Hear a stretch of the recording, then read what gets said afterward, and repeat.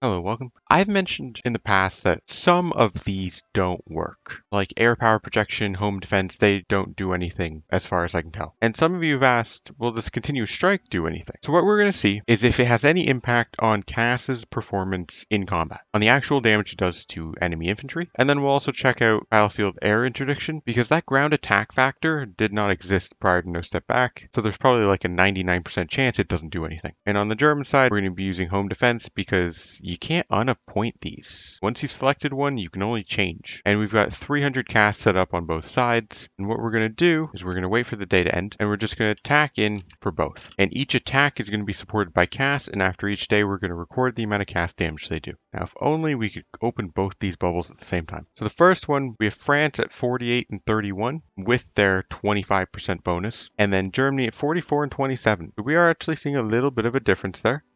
Now we're going to keep going though, because these first days have been kind of sporadic. Day 2, now we're at 93 and 55 for the Germans and 99 and 60 for the French. If we let another day pass, we're at 130 and 83 versus 143 and 88. So this test suggests it actually did something, right? Well, you're going to have to notice, one, a French division was kicked out at one point, so they might have only had 4 divisions to get attacked during a sortie. So that's one thing.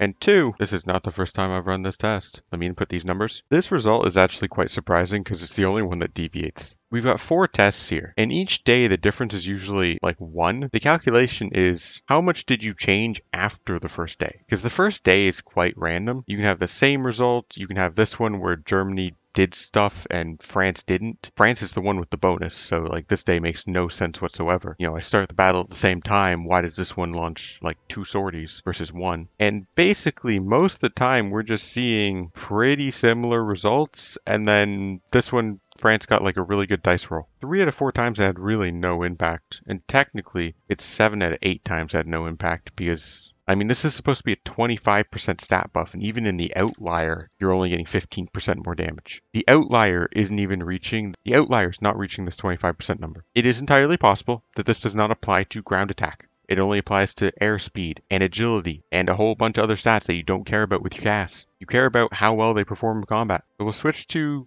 battlefield air interdiction and we'll redo this after these guys get their org back. So we are seeing something here at a ground attack factor. I mean, it's only supposed to be a 5% bonus, and we can see we're getting 8.7, 3.2, 11. And then for strength should be more consistent because they're not going to run out of strength. If you get attacked and you only have 2 org, you're only going to take 2 org damage. We're seeing 7.1, 5.4, and then 1.8. So it probably does do the 5% difference. Unlike continuous strike, which is doing nothing most of the time, this ground attack factor does seem to work, but is 5% really worth it? I don't know if it's really worth taking over just taking centralized control. Anyways, thank you for watching, and I'll see you guys next time.